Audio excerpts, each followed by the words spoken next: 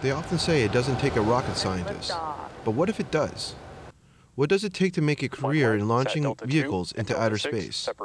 Astro professor Carrie Cowboy of MIT tells her story about how she got started and what she finds most exciting. So I was working in college, and I was there on federal work study. So I had to get funding to go to college and didn't have another way to do it. And so I'd been working in the libraries, and I saw this advertisement for somebody needed an undergraduate researcher to help with a Mars rover program.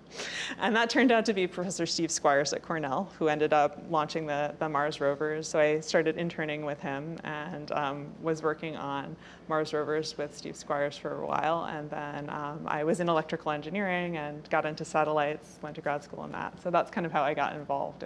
It seemed like a cooler job. I love being in the library, don't get me wrong. I'm definitely a bookworm. I'm a bookworm, and my first word was book, but like, but the rovers were a lot of fun. But you love this. You love satellites. Why? It is challenging.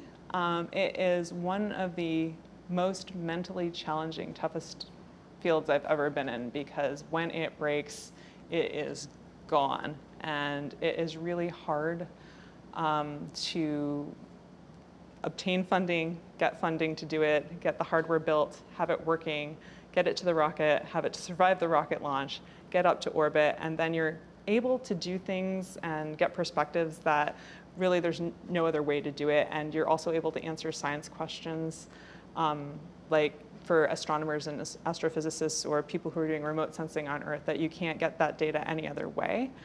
And that part's really rewarding. Watching a rocket launch is worth a good 5 years of working your butt off, I would say. Like if I had to give the trade, like just having a rocket launch, feeling the blast and watching, knowing that, your spacecraft is on there and then you have to run back and make sure it works, but like that it's on there and it's going up is like one of the coolest feelings ever. So there's a lot of joy and pride and skill building and challenge in the field. So that's one of the reasons why I love it, even though it's really frustrating a lot of the time.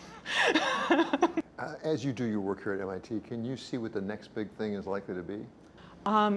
It's exciting. You never know what the next big thing is, but some of the things that I think are exciting are the ability of satellites to communicate directly to cell phones. Now, I know Iridium and the Iridium phones have been a thing for a while, but connecting directly to existing consumer electronics without modification, your iPhone, is happening. And so they're essentially showing, there are multiple companies now who are starting to show that you can actually take the technology that are normal cell towers on the ground and put them in low Earth orbit, and they will work with your phone. And so we have some search and rescue signals and partnerships between companies like Apple Global Star, and there are a few other companies that are working in this space to do direct to cell phone. I think that's going to be really interesting as time evolves, especially as we have more autonomous vehicles and people are, needing entertainment and data in different places because they have more time to use it. I think also on orbit, getting to the point where we have more compute on orbit. Right now, satellites mostly are run by not very sophisticated computers. They're getting better, and they're starting to use more commercial technology, more of the NVIDIA chips and AMD chips on orbit. But when we're developing, it's really hard to only just take pictures and then send them all down to the ground. So you have a lot of data that, in the normal mode of operations, you take a lot of data and you communicate it by radio, usually because of weather, all down to the ground, and then you process it on the ground. And then you tell your satellites what to do next. So there's a cycle of getting data down to the ground, and it's hard to get data down to the ground. Getting frequency licenses is difficult, it's expensive, requires a lot of management, requires a lot of power on board. So putting computers on board that can survive on board and running now some of the new AI models, so you can take the picture. On board, you have a model that can decide whether or not what you wanted in the picture is in the picture. If it's in the picture, it prioritizes it. If it's not in the picture, it throws it out. If it's a cloudy picture, it throws it out and saves only the things you really wanted and then sends it back down. Also getting the satellites to communicate between each other so that they can tell each other, hey, I finished this task. here's the next on the task list, passed back to you, kind of like playing tag, instead of waiting for that satellite to tell the ground and the ground to tell everybody what the new plan is. So being able to replan, retask, and to be able to make decisions about what is good and bad data dynamically will be new and exciting. One of the things Professor Cahoy and her team of grad students is working on is a sort of robot that can be launched into orbit and then assemble satellites in space to avoid the rough and tumble of the launch itself. All right, so this is a project that's called Orbital Locker. One of the challenges about space is that you have to get everything to orbit, and to get to orbit it has to go on a rocket. And rockets are very vibrating, dynamic, loud. They shake everything a lot. So during the launch? During the launch, yeah. It's for those first couple, it's only a couple minutes, but they're very important minutes. And so everything we do about satellites, we pack them in tight, we glue everything down, everything's tied down, latched down, locked in, so that nothing breaks, and most of the time, when it's going up in the rocket. And then when we get to orbit, the fairing opens, we get to orbit, the satellite's deployed, it's in orbit, the solar panels will unfurl, but you basically have the thing you built on the ground.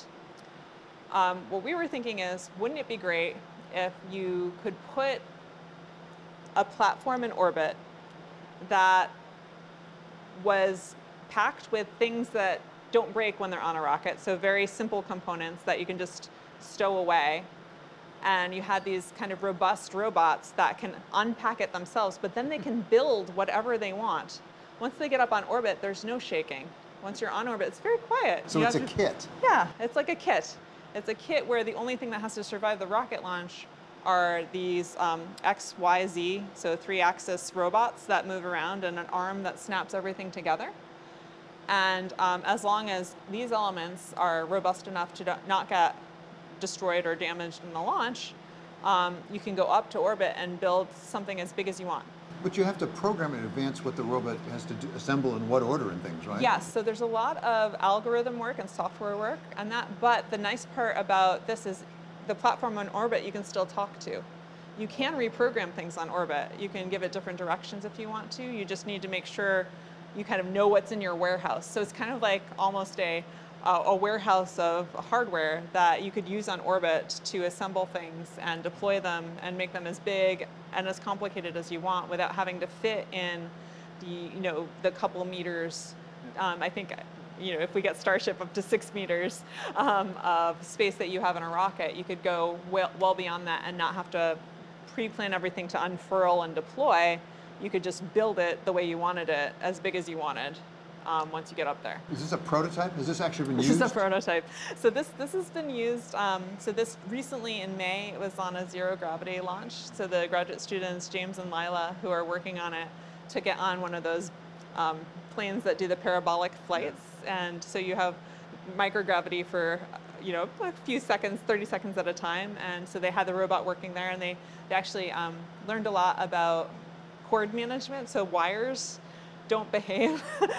They don't lay down like this when they're in gravity, like they're kind of held down, but when they're on orbit, they move around a lot more. And so we had to update our wire management systems.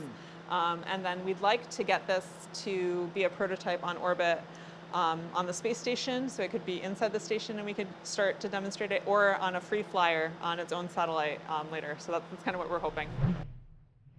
That does it for us here at Wall Street Week. I'm David Westin. See you next week for more stories of capitalism.